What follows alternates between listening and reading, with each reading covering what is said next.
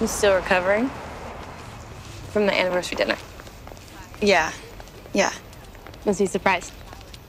Mm-hmm. It was a really big surprise. Where were you last night? Were you with Caleb? No, he's being really weird. Every time I try to make plans with him, he says he's busy, but he won't tell me what he's doing. Well, why don't you just ask him? Be honest. Wow, that's like the world's fattest man giving dieting tips. Hello, you're the one who's sitting on a secret the size of the Matterhorn. Okay, if you're talking about Fitz and the kid, I'm gonna tell him today. And the goal was never to keep it from him. I wake up every morning with the intention of telling him, and then I go to sleep every night feeling guilty that I didn't. At least you have your afternoons free. Let's get a sport, Hannah. Oh, and by the way, it's Matterhorn. Ma. Is she the one that's supposed to be correcting her? What? Hey, what's wrong with you? Nothing.